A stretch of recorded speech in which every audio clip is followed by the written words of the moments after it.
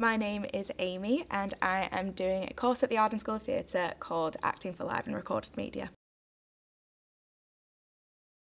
Drama has always been there for me, like from the start. It was just sort of that friend, and it's always supported me, and I just thought, well, why don't I make something I love a hobby, a career? A highlight for me would be working with people in the industry.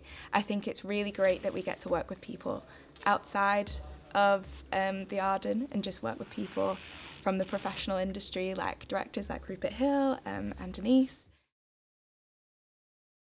So we did a play with our tutor James Mayer last year called The Visit, and it was a very robust and boisterous sort of play by Friedrich Dürrenmatt, and it was nothing that I've ever done before, but I really, really enjoyed it. My peers are very supportive. They always have been. There's always that sort of support and engagement with each other. We're a team.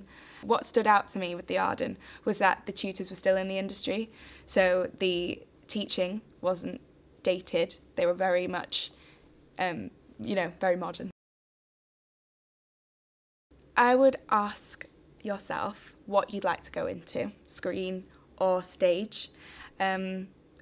For myself, I really enjoyed both, so I looked for a drama school that did both, and of course you'll learn along the way which one you'd rather prefer. So I would look into that if you're looking at drama schools, as well as tutors, like in the audition process, kind of see who you connect with and things like that.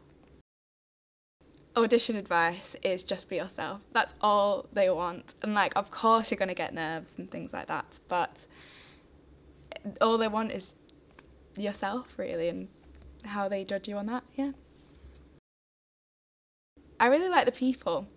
I've always been very welcome in Manchester, so yeah, and like the culture and the history, it's great.